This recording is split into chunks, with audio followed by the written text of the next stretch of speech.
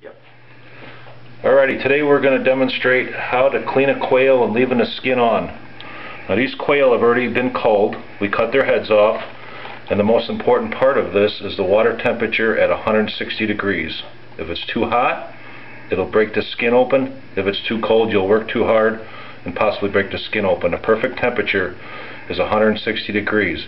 Very, very important. We just dip the quail into the hot water for about 30 seconds. And we're going to pull it out.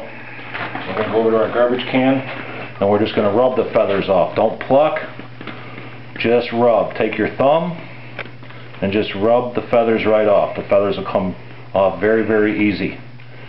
The only thing that you may have to pull is the long feathers at the end of the wings. So get that part out of your way. And the rest of the feathers, just rub them right off. Now we're going to continue doing this for, it doesn't take long, but until we get about 90-95% of the feathers off, and then we're going to dip it again for 15 seconds just to get the rest of them. It just makes it a lot easier. We learned that dipping it that second time just makes the whole process much simpler.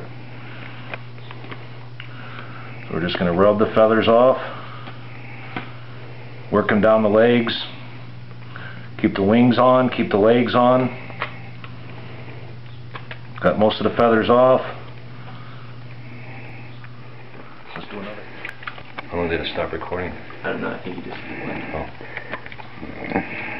Well, we'll just check it out and see what gets going. Okay, now we're just getting the rest of the feathers off.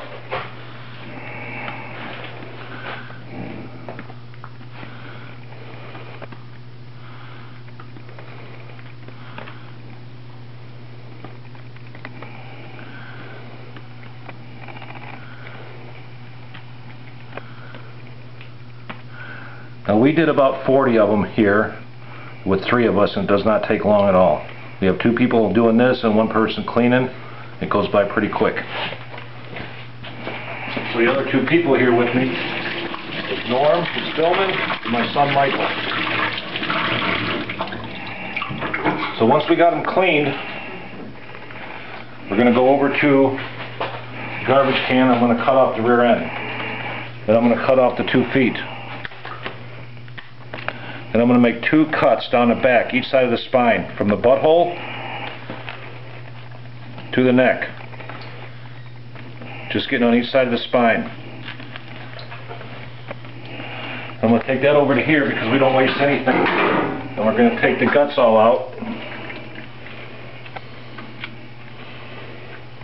Give it a good rinse. Making sure if there's any little feathers left, they're getting that on the ribs.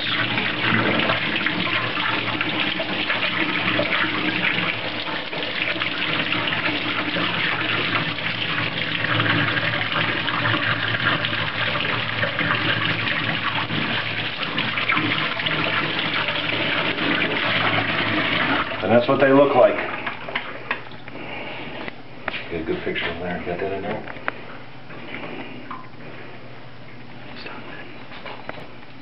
Alright, let's stop that.